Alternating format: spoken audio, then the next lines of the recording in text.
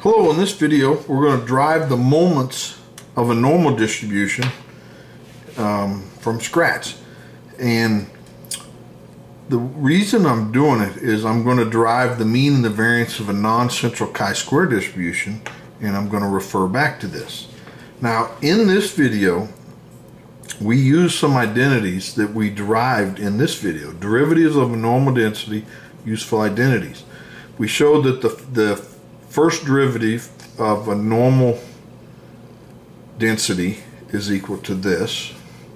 And also we showed some limiting signs, that if you have x times the normal density, let x go to infinity, this is 0.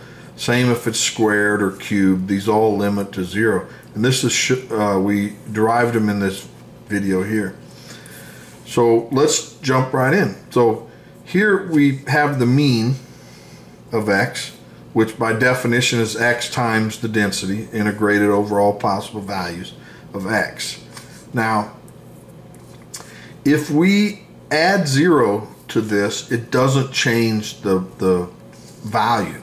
So we're going to add and subtract this quantity here.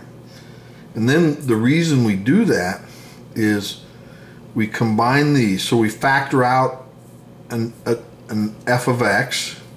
So we're left with x minus mu. And then if we multiply by sigma squared, and then we multiply by minus 1, multiply by minus 1, and this piece we just carry down. And we do that because this is, you can plug in the derivative. And then over here, you can factor out a mu, and the normal density integrates to 1, so we can just plug in 1 there and we get mu. But this piece, we can take the antiderivative of, right? Because it's already the derivative. So then the antiderivative of this is just the density, and of course we evaluated it at its limits. And the density, it's a bell curve. And if you go out to infinity, it limits to 0, and this limits to 0. So that when you plug in those, you get 0 minus 0. So this goes away, we're left with mu. And that's the mean of a normal distribution, which we know that to be true. So now let's look at the second moment of a normal distribution. So by definition, it's this. Now we're going to add and subtract something. We're going to add 0 basically. But here then we can factor out an x squared, f of x. Here we'll just leave it as is, right? But over here we factor it out, we get x squared minus mu x. And so this is what we get from here. But then we multiply by 1, multiply by sigma squared, divide by sigma squared, multiply by minus 1, multiply by minus 1. So this piece is these two. And the reason we do that is this piece here is the first derivative, the minus of it.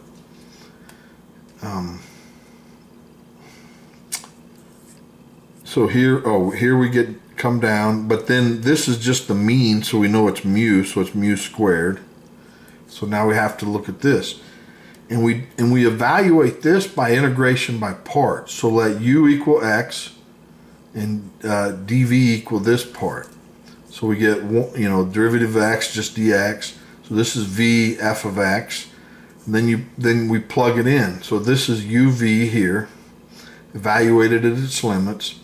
And this part here in the video here, we showed that this is 0. And then we have v du, which is this part, and don't forget the minus. Well, this is 1, right? But then you have to take, so it's minus 1, then you take it times minus sigma squared, and you get sigma squared, and then don't forget the mu, and this is it. And so we know that is the second moment of a normal distribution. The third moment is this is going to be repeating rinse and repeat, or whatever that expression is. So we're going to add 0, and then this piece we're going to factor into this part, and this part will just come down. Now see, we already did this piece up here, so we'll be able to just plug it in. Now here, this is the first derivative of a density. So we get this, and we just plugged in the second moment here. But then we use integration by parts, which is this. Plug it in. This piece is 0, as we showed in the previous video. Here, this is the mean. So we get minus 2 mu.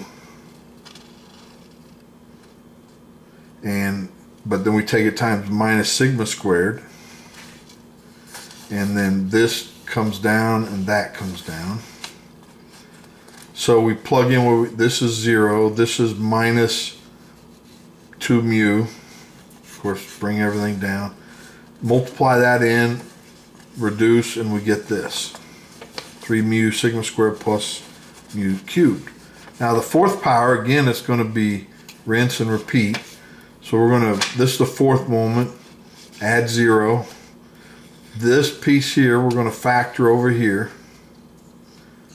This comes down. Now we just calculated the third moment, so we'll be able to just substitute. Over here we use, so this is the derivative. And then here we just factored in. Now we use integration by parts, u and dv. Then we plug them in. So uv is this, vdu is this. This goes to 0, as we showed in the previous video.